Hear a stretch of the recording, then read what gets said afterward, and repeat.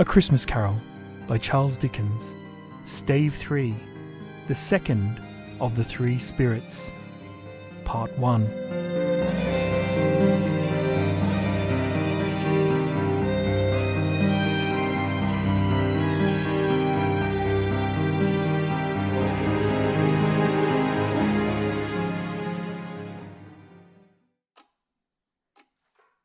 Awaking in the middle of a prodigiously tough snore, when the bells struck one, a strange voice called Scrooge from the adjoining room and bade him to enter. Come in, and know me better, man. I intend to.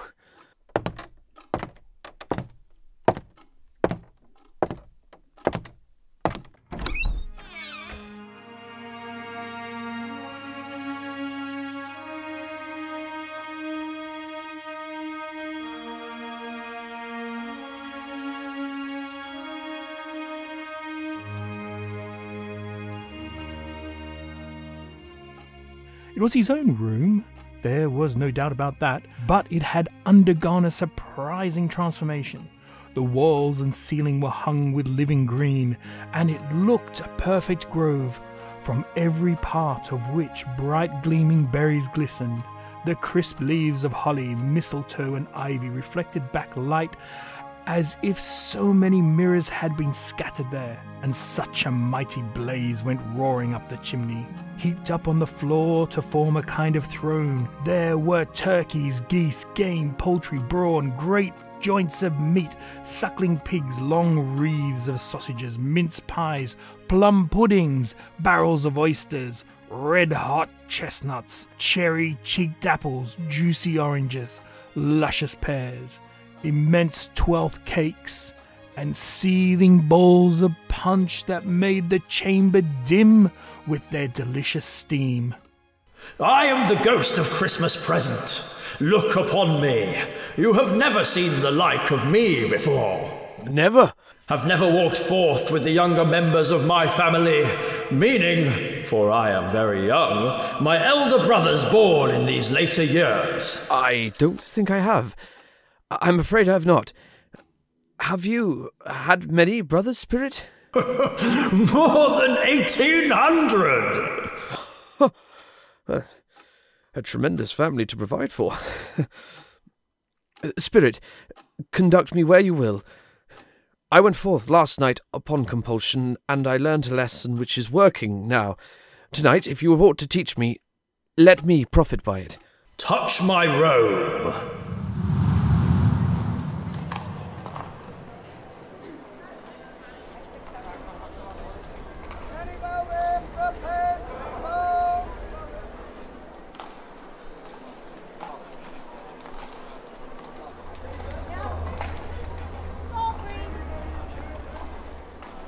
Is there a peculiar flavour in which you sprinkle from your torch? There is. My own. Would it apply to any dinner on this day? To any kindly given, to a poor one most. Why to a poor one most? Because it needs it most. There are some upon this earth of yours who claim to know us, and who do their deeds of passion, pride, ill will, hatred, envy, bigotry, and selfishness in our name, who are estranged to us and all out kith and kin, as if they had never lived. Remember that, and charge their doings on themselves, not us. Now, do you know this place before us? I do not. This is not a part of the city I frequent. Then let us enter. What has ever got your precious father, then? And your brother and Martha want us late last Christmas Day by half an hour. Is Martha, Mother? Why, bless your heart alive, my dear. How late you are. We'd a deal of work to finish up last night and had to clear away this morning, Mother. Well, never mind so long as you are come. Sit you down before the fire, my dear, and have a warm. Lord bless you. There's such a goose, Martha. Hello, Father. Hello, Tim. And how did little Tim behave? As good as gold, and better. Somehow he gets thoughtful, sitting by himself so much, and thinks the strangest things you have ever heard. He told me, coming home, that he hoped the people saw him in the church, because he was a cripple, and it might be pleasant to them to remember upon Christmas Day who made lame beggars walk and blind men see. He is a blessing to us. I think he grows stronger every day, I'm sure of it. I am sure of it too, Bob. Tim! Call the others to the table. Come to the table, Father's ready to carve. Such a goose there has never been, I'll be bound. It's a very small goose. It is all Bob Cratchit can afford. A Merry Christmas to us all, my dears. God bless us. God bless us, everyone. Now, let us settle. A toast to Mr. Scrooge, the founder of the feast. The founder of the feast, indeed. I wish I had him here.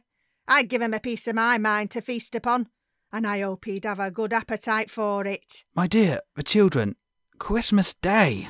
It should be Christmas Day, I am sure, on which one drinks the health of such an odious, stingy, hard, unfeeling man as Mr. Scrooge. You know he is, Robert. Nobody knows it better than you do. Poor fellow. My dear, Christmas Day. I'll drink his health for your sake, and the day's, not for his. Long life to him. A Merry Christmas and a Happy New Year. He'll be very merry and very happy, I have no doubt.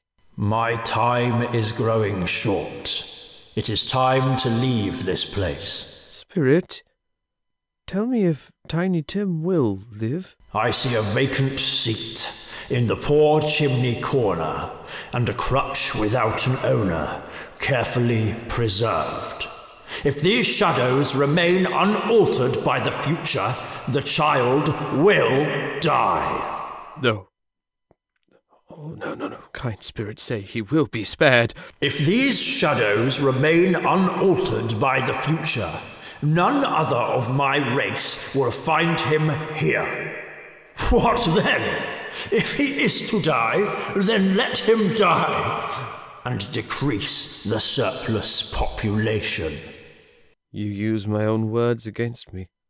Man, if man be in your heart, not adamant, forbear that wicked can't, until you have discovered what the surplus is and where it is. Will you decide what men shall live, what men shall die? It may be that in the sight of heaven you are more worthless and less fit to live than millions like this poor man's child. Oh God, to hear the insect on the leaf pronouncing that too much life amongst his hungry brothers in the dust. Now take my robe.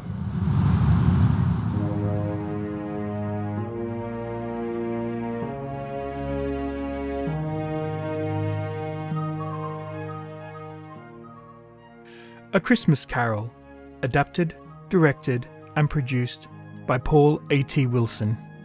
Narrator, Paul A.T. Wilson. Scrooge, Oliver Fry. Ghost of Christmas Present, Andrew Butcher. Mrs. Cratchit, Emma Turner. Belinda Cratchit, Naeve Hunter. Martha Cratchit, Laura Holme. Bob Cratchit, Richard Heaven. Tiny Tim, George Wilson. Music, David Pudney.